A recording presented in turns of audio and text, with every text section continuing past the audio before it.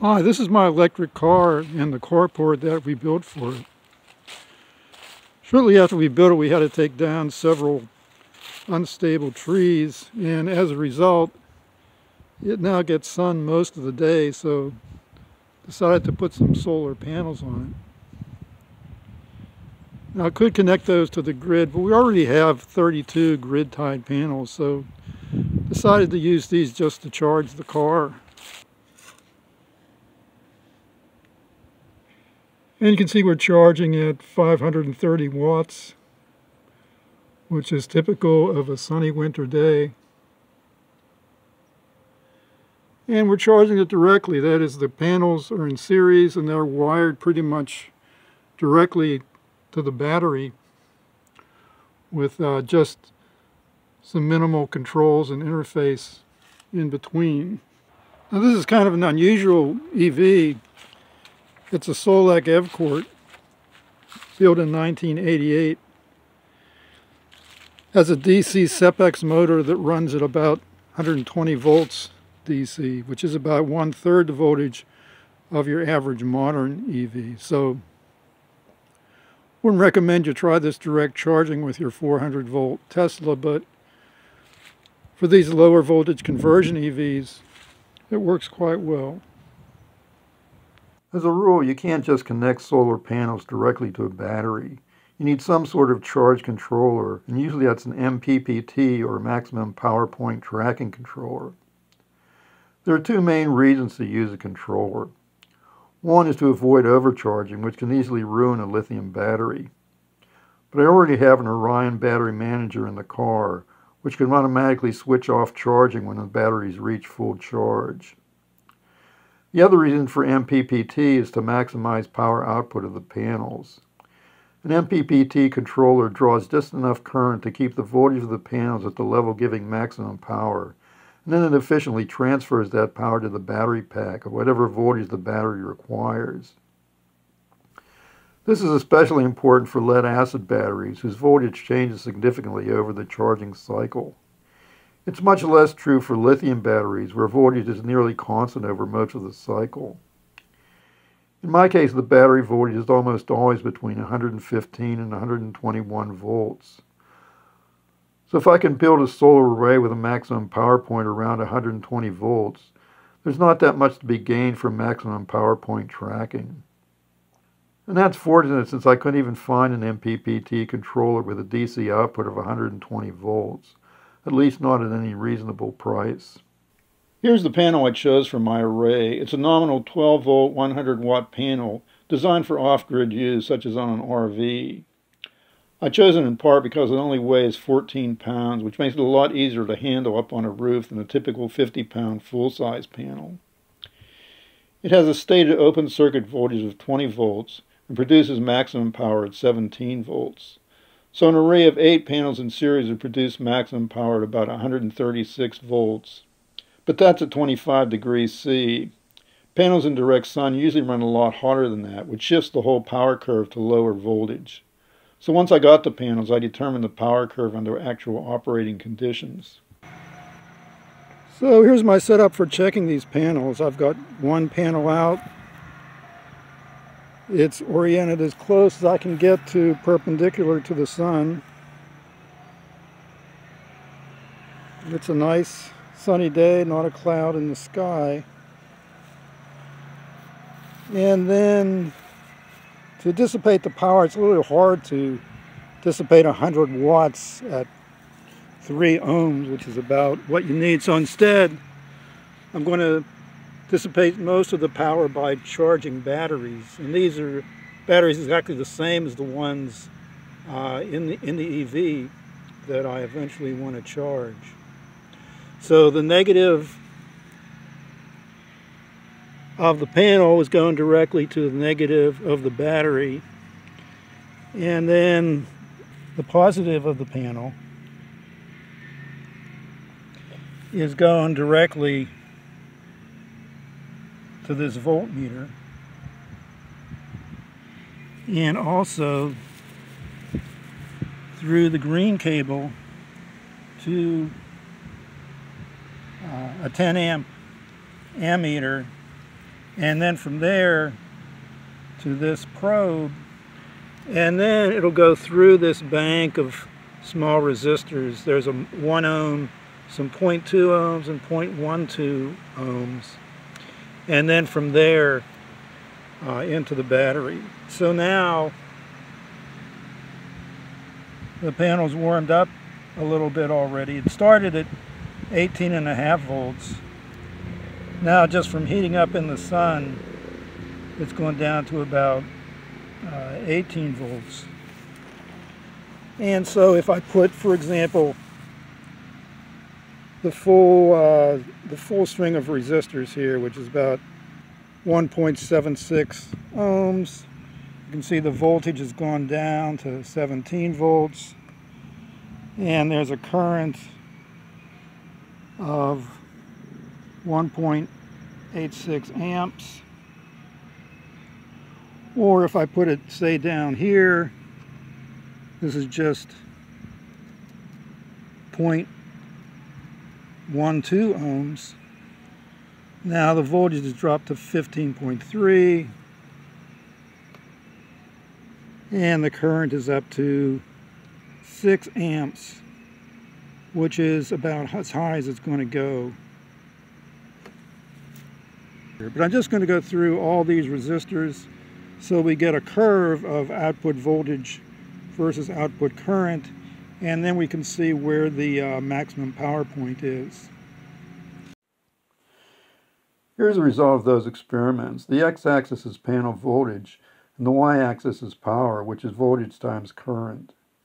It's a typical MPPT curve, but once the panel is warmed up in the sun, the maximum was closer to 14 volts rather than 17 volts.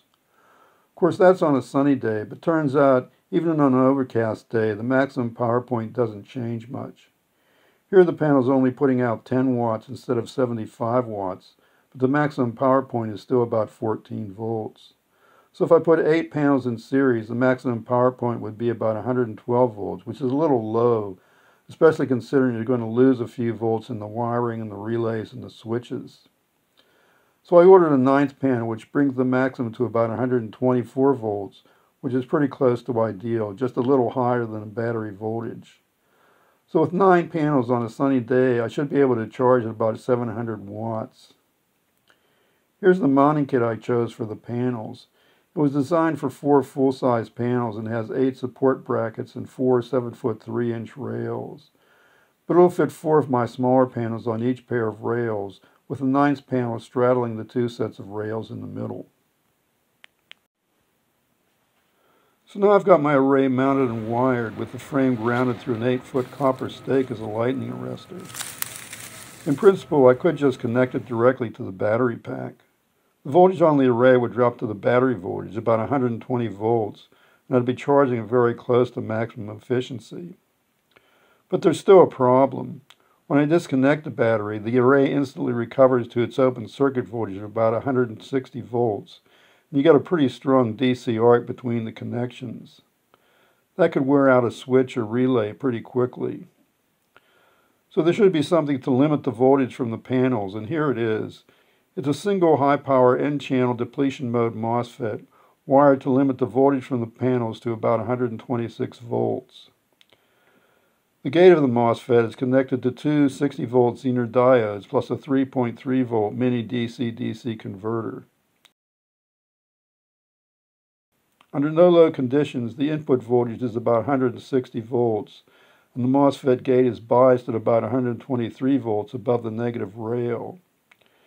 As a result, the output voltage rises to about 126 volts, just enough to push the gate bias negative to almost cutoff, leaving just a trickle current through a leakage resistor. When the vehicle battery is connected, it pulls the voltage across the output down below 120 volts, but the gate is still at about 123 volts, giving positive bias that pushes the MOSFET into conduction, and the panels start charging the battery with only a fraction of a volt across the MOSFET. The battery can then be disconnected at any time without any arcing. Back-to-back Zener diodes protect the gate from voltages greater than 20 volts, which shouldn't happen anyway unless there is some major malfunction. A thermal fuse mounted directly on the MOSFET protects the MOSFET from overheating in case the BMS fails to disconnect the battery at full charge and pushes the MOSFET into partial conduction. A digital multimeter connected to the output measures the charging voltage, current, and power, and tracks the number of kilowatt hours delivered to the vehicle. Now, normally I want charging to be controlled by the BMS, and for that I'll need another interface in the vehicle. I need a 12-volt power source for the BMS, and I want it to be separate from the car's main 12-volt electrical system. So I've added a small 2-amp DC-DC converter powered by 120-volt DC from the panels. Two Schottky diodes allow either the solar system or the AC charging system to provide 12-volt BMS power without interfering with each other. The converter also supplies power to the control relays. When the BMS determines that charging should start, it connects its charge safety output to ground. That activates a trigger relay, which in turn trips the main relay connecting the incoming high voltage to the main battery. A final high-power Schottky diode prevents discharging under any conditions. As an additional protection against overcharging, I've added another overvoltage shutoff. It consists of a 12-volt latching relay connected to the battery between the main relay and the final diode through a series of Zener diodes totaling 118 volts. If the main battery voltage ever exceeds 126 volts during charging, the latching relay shuts off power to the main relay. It can only be reset manually with a push button. So here's the interface in the vehicle. I built it in an old microscope slide box. I got dozens of these when I retired. So here's the high voltage power coming in. That's the DC-DC converter. Here's the latching relay and the reset button. These are the Zener diodes. And over here is the relay. I actually put two relays in parallel just to reduce the current on each. And then comes through the final Schottky diode, and then that's power going through a fuse to the battery. This is the connection to the BMS, both the power into the BMS and then the relay signal from the BMS. And in the top I've cut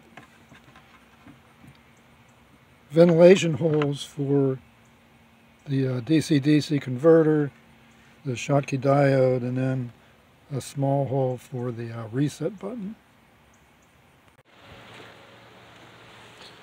And here's the vehicle interface mounted down inside the wheel well. To switch from AC to DC charging, I have to swap the cable that comes from the battery connected to the DC charger. Well, I don't have to do that very often. I plan to charge mostly from the solar panels. We're almost done, but I'm adding one more circuit to the carport interface so the system automatically turns on in the morning and off in the evening. Otherwise, we can have instability at dawn and dusk with the BMS and relay switching on and off erratically due to marginal power. The circuit consists of a nominal 48-volt relay switch between the MOSFET and the multimeter. It's powered by the MOSFET's output voltage through a Zener diode and resistor so that it turns on at about 95 volts and off at about 80 volts. In the off position, current is sent through some resistors as a dummy load that draws slightly more power than the BMS and relays of the vehicle interface. This prevents the system from turning on until there is plenty of power from the panels to run both the BMS and the relays. A 330 microfarad capacitor keeps the relay on for the first few seconds when the supply voltage dips momentarily as it charges capacitors in the DC-DC converter. Similarly, when the relay clicks off due to low power in the evening, the dummy load prevents the voltage from recovering and reclosing the relay. So here's the interface that will be on the carport. Just built it breadboard style. And here's an Anderson connector, so the solar will come in through this connector, through a switch, then to this little circuit board. It's got the MOSFET with an attached thermal fuse, a couple of resistors, and a relay. And then from there it goes into this voltmeter and ammeter. These resistors are the dummy load, and then the power come out through this cable, and this will go to the car through this XT60 connector, which is another type of standard solar connector. Here's a time lapse of it turning on at dawn. The blue voltmeter is showing the voltage across the dummy load, so you can see it gradually rising. When it hits 96 volts, the relay clicks on and energizes the system. The voltage immediately rises to 122 volts because the DC-DC converter only draws 20 milliamps in order to power the BMS. But within a few seconds, the BMS trips the charging relay and connects the battery, which drops the voltage back down to 118 volts, and charging begins at 60 milliamps. Of course, the current will gradually increase to several amperes as the sun rises.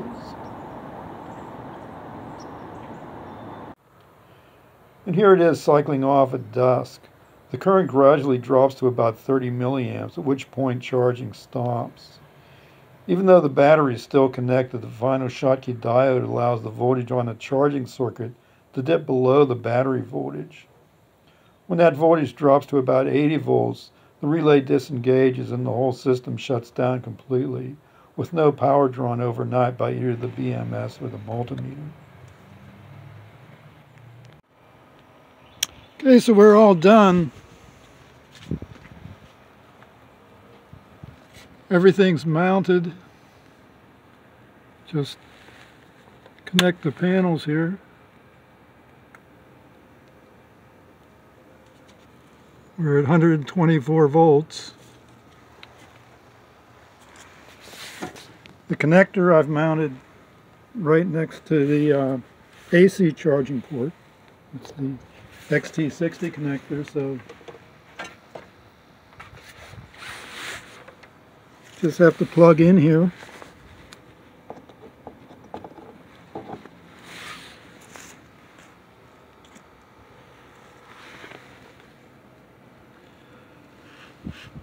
And we're charging at 538 watts, which is typical for a winter sunny day. In summer I can get 700 or even 800 watts.